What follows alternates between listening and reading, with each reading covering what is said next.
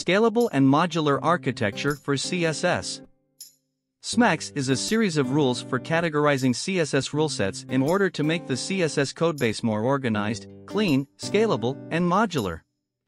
We can categorize CSS rules into 5 categories: Base, Layout, Module, State, and Theme. All CSS rulesets that give HTML elements their default styling are referred to as base rules. These are your default values, so it should include default sizes, margins, colors, borders, and any other default values you plan to use across your website.